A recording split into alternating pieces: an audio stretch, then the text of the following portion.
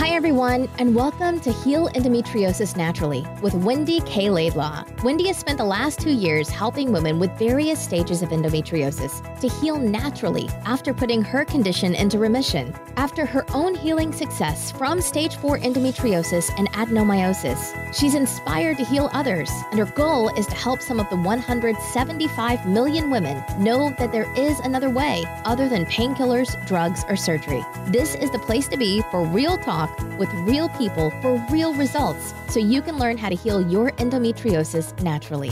Please note that the opinions expressed in this program may represent options, but are not a substitute for proper medical care. Before starting any new healthcare program, we recommend you consult with a health professional.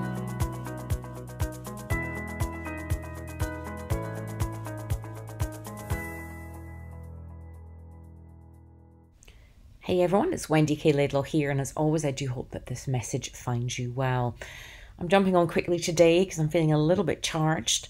I spoke to a lady briefly yesterday who managed to get past my gatekeepers, and I don't obviously normally engage with many women out with my programs, and even with my programs now many of my clients deal with my coaches, but I spoke to this lady who was very distressed. She'd been given information by her gynaecologist that she needed to have a full, complete hysterectomy, and that if she didn't do it, then all these situations would occur for her. Well, the reason I'm jumping on is what really distresses me in the line of work that I do is the misinformation that so many women are given about hysterectomies. Firstly, just to remind those listeners who are new, my mother had a complete hysterectomy and was devastated afterwards. She was told that a hysterectomy would, inverted commas, cure everything, and that she would just jump off the operating table and within a few weeks be bouncing around like a happy, healthy woman and have no further complications. That was not the case. My mother actually developed endometriosis symptoms even after her uterus, ovaries and cervix and everything was removed. She had all sorts of complications. If you haven't read The H Word by Nora Covey, then I suggest that you do so. Her book is very, very moving and also very insightful about a hysterectomy that was performed in her against her will, but all the subsequent complications that she had thereafter. Now, these things are not explained to women. What I tend to find is that women will reach out to us and to Hysterectomy Education Resources and Services charity, which is run by Nora Covey, given completely frightening and misdirecting information. At the end of the day, you know, you do require your uterus and your ovaries throughout the whole of your life, whether you've had a baby or plan to have a baby or finished having babies. Your uterus is not just a baby bag. You need your uterus and your ovaries because they produce certain hormones as you get older. They help prevent things like osteoporosis, which is a thinning of the bones, and many, many other things. So this lady was told that if she didn't get her cysts removed, now she had a couple of cysts on each ovary, and I just want to state for the record, in my opinion, I used to be very, very prone to cysts. Again, if you've listened to me for a while, you know that I had 8 chocolate cysts that were put into remission. I had adenomyosis that was put into remission. I had endometriosis stage 4 that was put into remission. And the reason, again, I'm sharing this is there are people out there stating that it can't be put into remission. Now, obviously, I'm not claiming that it's easy. It's not. It's challenging. It takes at least 12 months, but it is so worth it to retain these very important organs. Now, just to put these organs into perspective, this is the equivalent of a man's genitalia. Can you imagine a man having all of his genitalia chopped off and removed? So your uterus and your ovaries are the equivalent of theirs, and it's very, very important, not only for the hormones and everything, but also for the structure, the infrastructure of your body. It keeps the bladder, it keeps the bladder and the intestines separate as well. And then what I also hear and see a lot happening is women being told, well, we'll just remove the uterus, but we'll retain the ovaries. This seems to be a new thing. And again, what tends to happen is Very little, if not no, blood supply gets to the ovaries once the uterus has been removed, and then the woman has to go back for a second surgery to have the ovaries removed, or they just shrivel up and die of their own accord, which is, again, devastating to women who have been misinformed. Now, it's bad enough to be told by somebody you're going to hopefully get advice from that you need to have this surgical procedure. But even worse when I hear women being told that if they don't have their uterus removed, then they'll develop cancer. Again, it's absolutely disgusting, totally irresponsible, misleading, and a downright lie to state to women or even make claims like that to women. Now, women have historically been brought up for generations, certainly in the Western world, to be quiet, to sit and look pretty and not speak up. And the reason I'm charged about this particular topic is, as I say, my mother had a complete hysterectomy. She was never the same afterwards. She was devastated. She had a whole list of complications from the surgical procedures themselves. Let's not, sugarcoat this. If someone is opening you up and removing essential organs, it's the kind of the cause and effect situation. There are going to be other complications in other situations.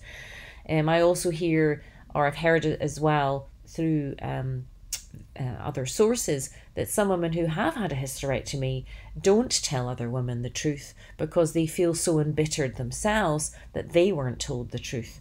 And anyway, it just really, really bothers me.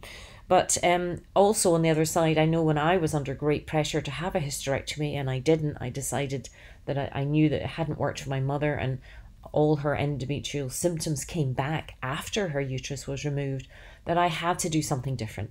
I certainly felt I was stuck between a rock and a hard place, and that I had to do something different. But the doctors washed their hands of me. They told me that just was not possible, that it was not possible to put the cysts into remission. Now, I had 8 chocolate cysts of varying size. Then I had adenomyosis, and by that stage they were saying, well, no, there's absolutely nothing you can do. You have to have it removed. And the same with endometriosis. Now, again, for those who've heard me for a while, you'll recall the story of a lot of pressure that I was under to have a hysterectomy, and this one gynaecologist joked and said that there were competitions amongst the staff, amongst the surgeons, as to how many uteruses they had removed, and that he notched it on his bedpost, in inverted commas. Now, it made my blood run cold. It made me feel very, very sick that women's body parts could be viewed so comically and in such a competitive manner when the full impact of having any organ removed was not explained. Now, as I say, women are brought up historically to be sit quiet and pretty and not to ask questions. If you're feeling under any form of pressure at all, then you must take your time. Slow is fast in this, and that you cannot put a uterus and ovaries and cervix back in once they've been removed. Once they're removed, they're removed.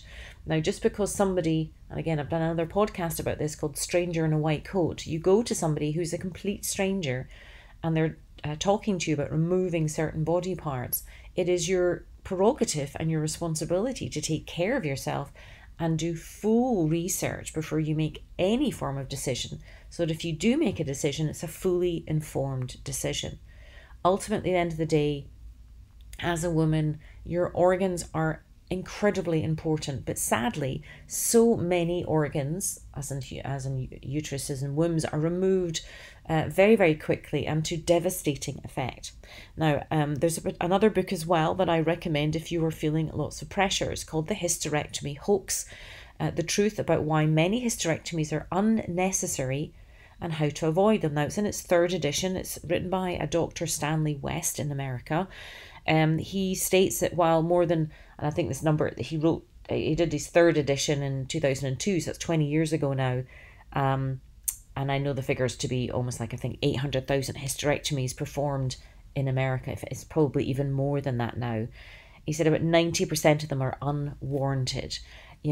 So it's essential that you read as much as you can. Obviously, read my book, but you need to empower yourself before making any of these absolutely critical decisions. He states here, surgery can often do more harm than good and may pose needless risks, especially in situations involving life-threatening illnesses. Surgeons often rely on hysterectomies as a panacea for everything from premenstrual syndrome to uterine fibroids.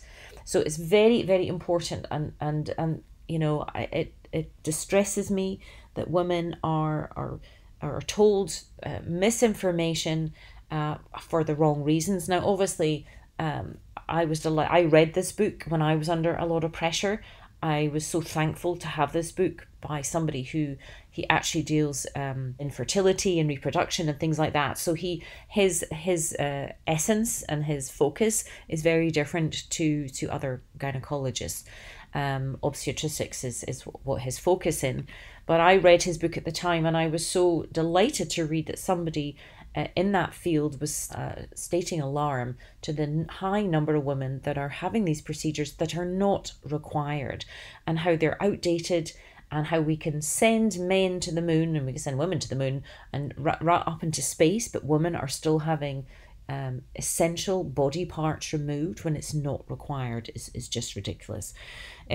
Equally, Dr. Sarah Myhill, who is very, very popular and famous in the UK, has written multiple books. She was on my Endoboss coach training as a special guest recently, and again she shared how she'd taken a terminally ill patient with cancer and put that into remission. So the reason I do what I do is I remember how frightening, scared and devastated I was with the information I was being given. I was going to complete strangers in a white coat. I was scared to question them because some of them were not warm in me asking questions, and equally everybody around me was insinuating that this would be a quick fix to a long-term problem. Now, as I say, I feel very lucky because I was supported by Nora Covey, who created this HERS charity called Hysterectomy Education Resources and Services. I read these kind of books, and I was reminded that this isn't, if you have endometriosis, adenomyosis, cysts or fibroids, it's an opportunity. These things have shown up in your body because it's an opportunity for change.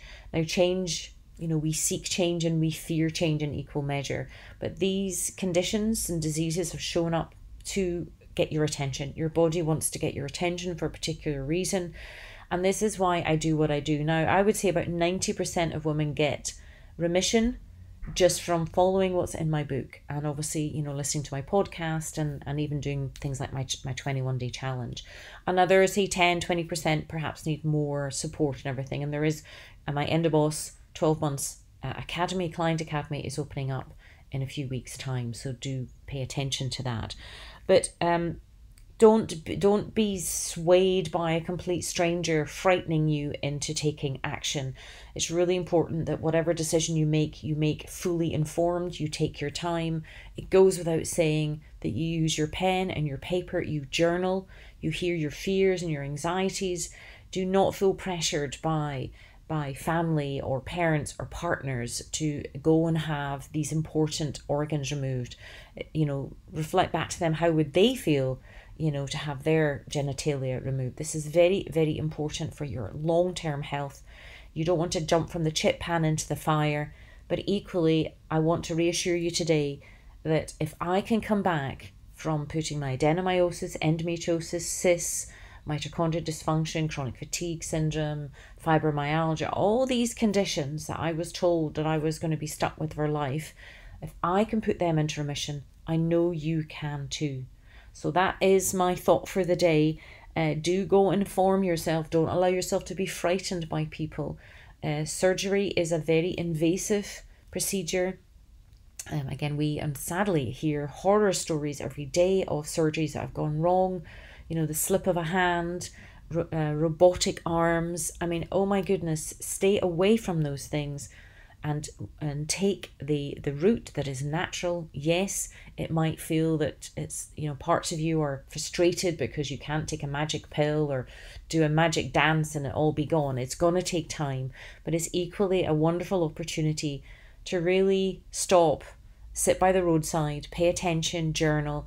This is why I'm doing this retreat in a couple of weeks' time as well, to allow you to come away from your everyday, to come and be in a really safe, nurturing, resting, reviving place, and really to connect with your inner instincts, your intuition, and your deep emotions, and dare I say, even your higher power. So as always, take care of yourself, and until we speak again, to your health.